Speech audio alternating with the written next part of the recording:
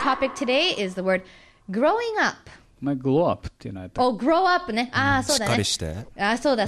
Oh, you remembered. So, grow up. But これは growing up. だららららららで文章が続く。文章の冒頭に来る言葉ね。Growing up, I remember I was a pretty quiet kid. 今思うと。Yes, exactly. That's a very good translation. ぴったり合ってると思う。自分の子供の時、昔のことを思い出す時にね、You say growing up. Growing up, I used to come here all the time. そういえばなかなかいいね。いい感じね。そういえばよくここに来てたな、みたいな。そう、growing up, I used to, まあそういえばもあるけども、Yes. Growing up, I used to come here all the time.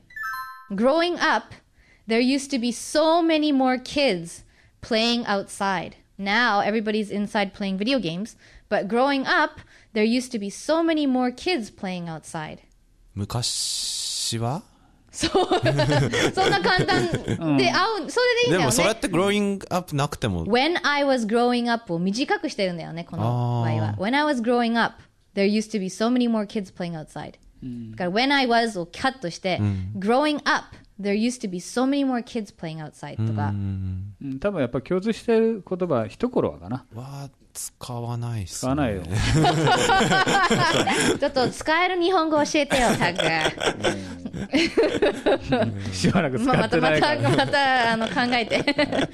出直してきゃ。まあ一つ一つ多分そのね、シチュエーションによって日本語だと変えていくと思うんだけども、だいたいこの英語としては、when I was growing up を考えて、when I was をカットして、growing up だから、例えばホームステイの家族と話してるときに、growing up in Japan, I used to swim every day at school とか、growing up, I used to make お餅 every year with my mom とか、そういう話をするときにね。昔は昔はかな。ちっちゃい頃はなのかな。ちっちゃい頃はかな。まあちっちゃくなくてもいいんだけどね。